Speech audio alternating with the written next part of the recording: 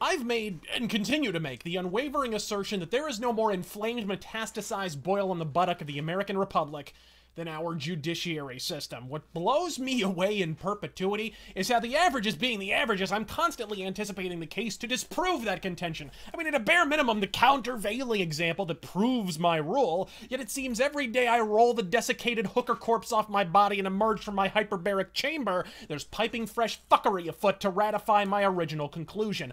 Take this past week, when twin, unelected judges from unflaggingly liberal metropoli San Francisco and Chicago, within mere hours of one another, first dropped all hate crime charges in the famed Black Lives Matter abduction case, whereupon, you may remember, a mentally disabled man was kidnapped and beaten while the perpetrators literally shrieked on fucking film, "Fuck Whitey!" Fuck Donald Trump, nigga. Fuck white people, boy. Fuck them, bitch. Boy. While back in Frisco, a lone fuckbag forestalled the immigration ban twice upheld and well within the president's purview to institute, upending the will of motherfucking millions in the process without the faintest fucking electoral oversight. You may want to let this one cool on the mantelpiece a while. I assure you, this rant's been percolating for a spell. I will now directly quote from my Arpaio rant.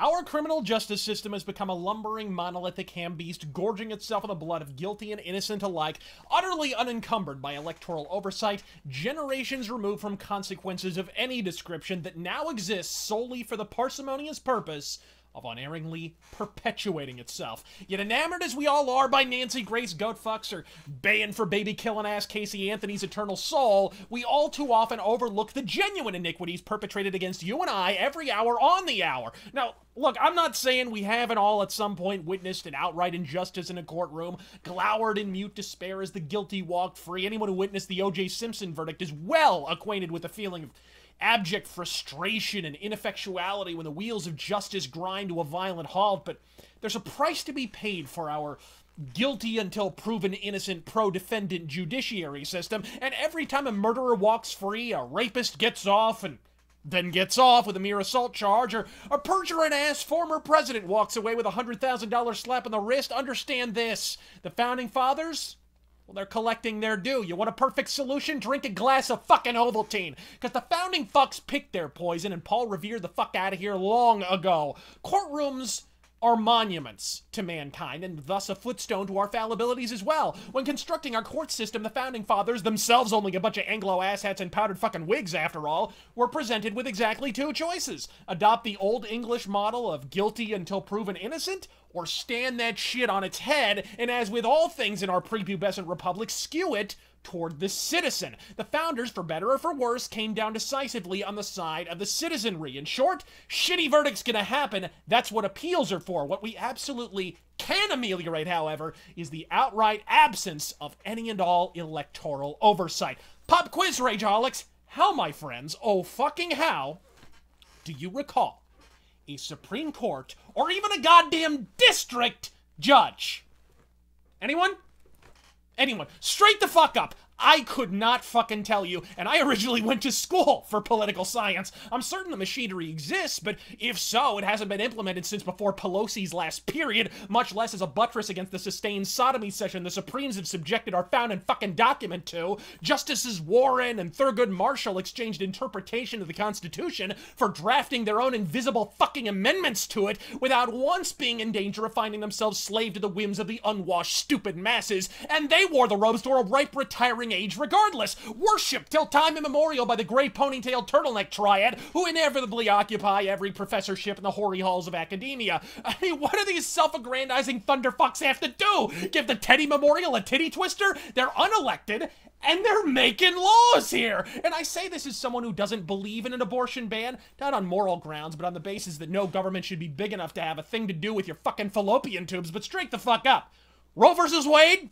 Illegal as shit! So unconstitutional, in fact, that the most liberal member of the Supreme Court, former ACLU lead counsel Ruth Bader goddamn Ginsburg, has penned multiple motherfucking screeds on the subject, arguing not only its illegality, but that it set your snatch rights back decades by giving the pro-life crowd something to perpetually point to in perfectly constitutional rejoinder. And you know what else?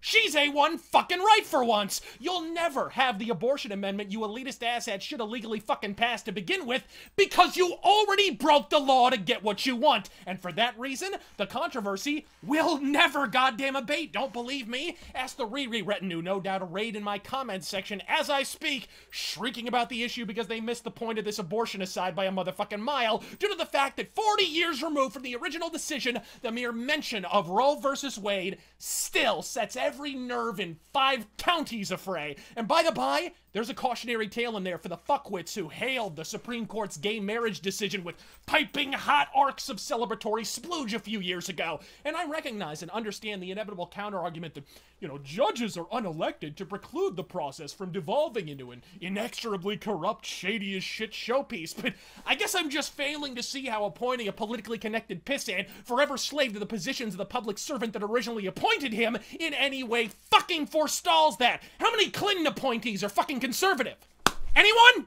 Didn't think so, shithead. It's anti-democratic. It's anti-republic. It's an anachronistic artifact from the British class system, and so-called libertarians defending it on that basis is full-on fucking laughable, which, by the way, gives it something in common with your goddamn party. Look, we're slave to a system of checks and balances. Congress can override the president. The president can override Congress. The unelected jackasses in judiciary can override both, but who in Hillary's pear-shaped pantsuit overrides their asses? The president appoints them, but after that, fuck electoral oversight. They're a college-age cunt in Cancun with daddy's Volvo and a spray-tan tight end named Ted, perpetually a wine cooler away from taking 12 Dominican dicks for Girls Gone Wild.